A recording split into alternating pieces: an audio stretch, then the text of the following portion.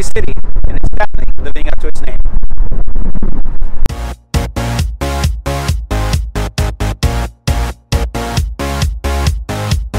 Now, special thanks to Oaklawn Toyota for allowing us to review and unbox this Toyota Camry.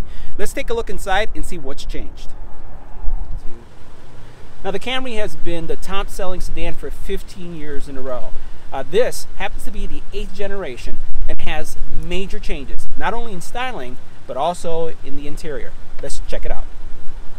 Now, it's really easy to access all of the controls that you need while driving your Camry. You'll notice here you have everything that has to do with answering the phone, changing the radio station, and navigating the actual control cluster that you see in this area. In addition to that, the Camry does feature lane departure technology as well as radar controlled cruise control. So what you'll see here is all the controls associated with that in this area, which are easily accessible just with the press of a button. Now, the Camry's navigation system has been updated, so we're looking at an 8-inch touch display featuring Toyota's Intune 3.0 Plus. Now, the Camry has also been upgraded to include wireless charging. This is going to support wireless charging for your iPhone 10, iPhone 8, Samsung, and LG lines of phones. Now, in addition to your wireless charging, you do have your standard AC adapter, cigarette lighter, as well as a USB port. As we look at our cup holders, you do have 2 cup holders. Your controls for your Eco, Normal, and Sport mode are here, as well as heating for your 2 front seats are also controlled in this area. And simply put, all you have to do is just press this button to go from each one of the different intensities.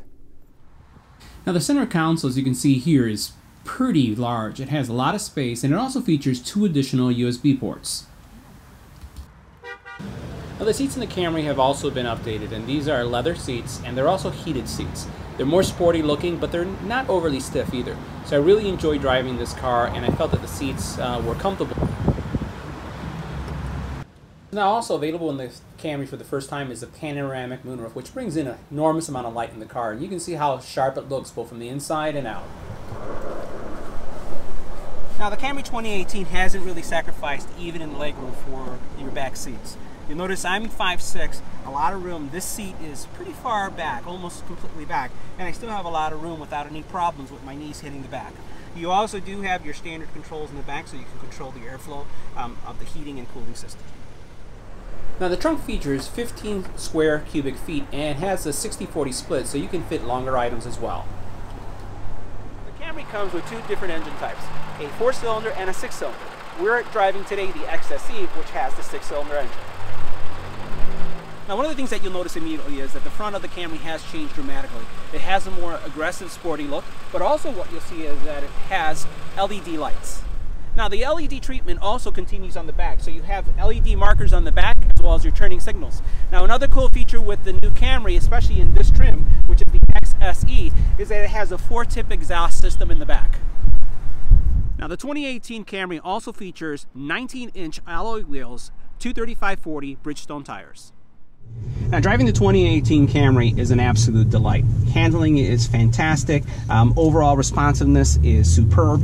And some of the things that I like as being a tech guy and why we have it on the tech channel is all the new technology that you're going to find in the Camry. One of the things that I really love about the new Camry is the HUD's display. Unlike some of the other implementations that we've seen in the market, there's no plastic gimmicky thing that's on the front of your console in this area, but what you actually have is something that's displaying on the screen. Now, for some of you, it's going to require you to adjust how you're sitting in the car, because I can tell it's almost like having a bifocal for those of you who wear bifocals or any kind of reader glasses. Depending on the angle that you're in, you may or may not be able to see it, so it's going to require you to have the appropriate pitch in the seat to be able to see it. So as you notice right here, as I'm going down, I can see it really clearly in front of me, but as I go up, it fades somewhat, but it's still present. So adjusting your chair to take advantage of the lane departure, your navigation, a lot of the instrumentation that is here is going to appear on screen, which is also going to help for distracted driving. How many of us may have had a close encounter because you look down to see where you should be turning, or just to see any of the information that is now displayed here on the HUD. So having this HUD, to me, is something that greatly changes the overall experience of the Camry 2018. Now, another improvement that we've seen with the Camry is the 360 view. So as you can see here, we have the reverse camera showing the back of the vehicle, but then also I have this 360 view. It's almost like a bird's eye view to the car, showing me left, right, front, and back. Now this model of the Camry also includes paddle shifters, which allow you to really take control of your driving experience for those of you who are driving enthusiasts. While it's not going to be at the level of a race car or Formula One type vehicle, it does give you that experience of being able to control how your car performs and how it shifts as you're driving the car. Now your driving experience on the Camry can be one of three types.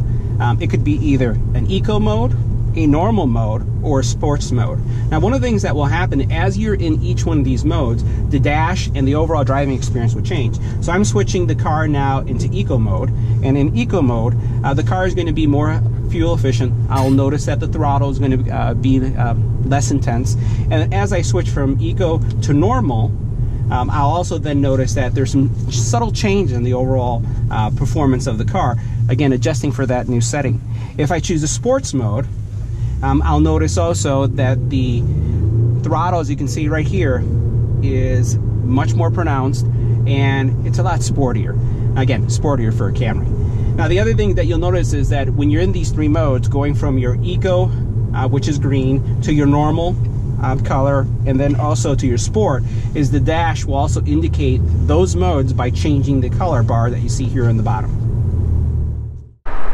So that concludes our review of the 2018 Toyota Camry. I hope to see you at the Chicago Auto Show or at the First Look for Charity. See you in the next one.